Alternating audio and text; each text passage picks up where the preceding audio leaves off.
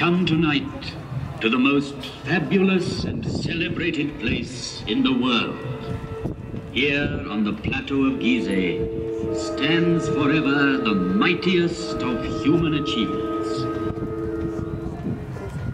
No traveler, emperor, merchant, or poet has trodden on these sands and not gasped in awe.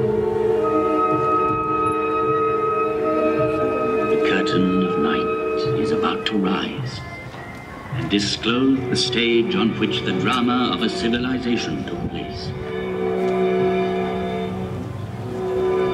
Those involved have been present since the dawn of history, pitched stubbornly against sand and wind.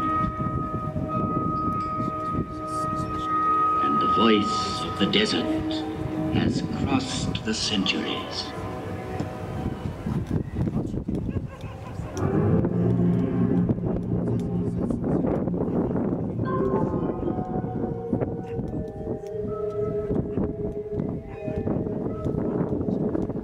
With each new dawn, I see the sun god rise on the far bank of the Nile.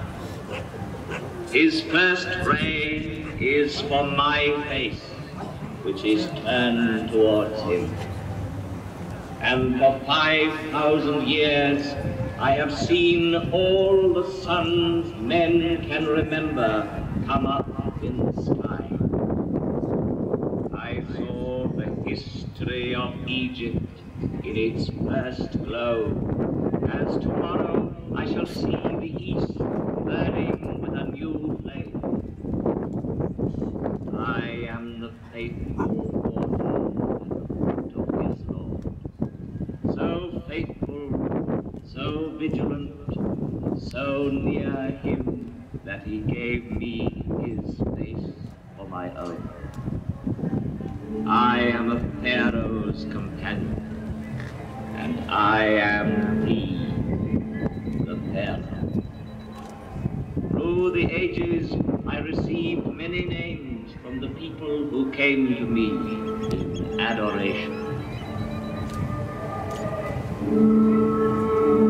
Oh, Harmakis, you are my life's safeguard. Horus, protect me, oh great God, that I might see you every day. Lord of the desert, Lord of the heavens, sovereign of eternity.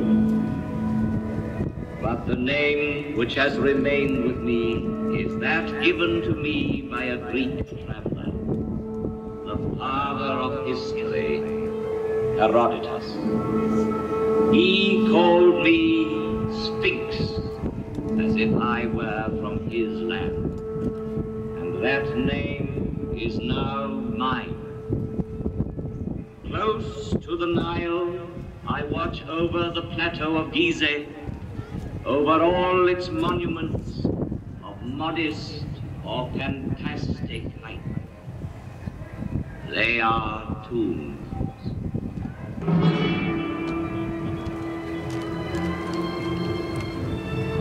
Civilizations are like islands on the ocean of barbarism.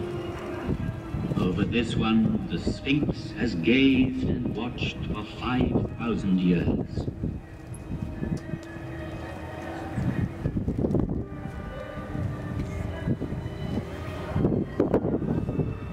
At the foot of such mountains of stone, everything becomes minute and insignificant.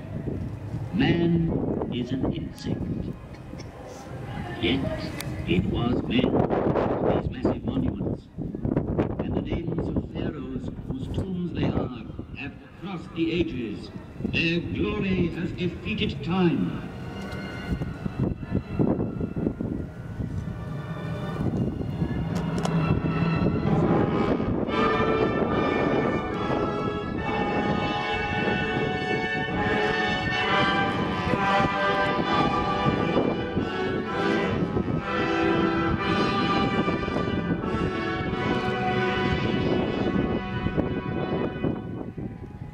This is the tomb of Giza.